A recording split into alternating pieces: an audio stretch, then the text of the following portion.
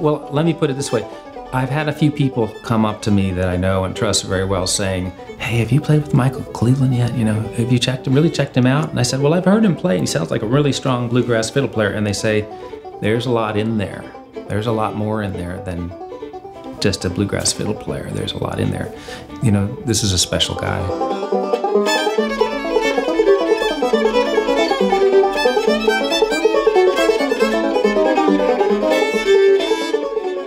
So I've been wanting a chance to play with him and see what it feels like and see what, you know, see what he is. And he's one of the guys for sure. He's one of the A-team.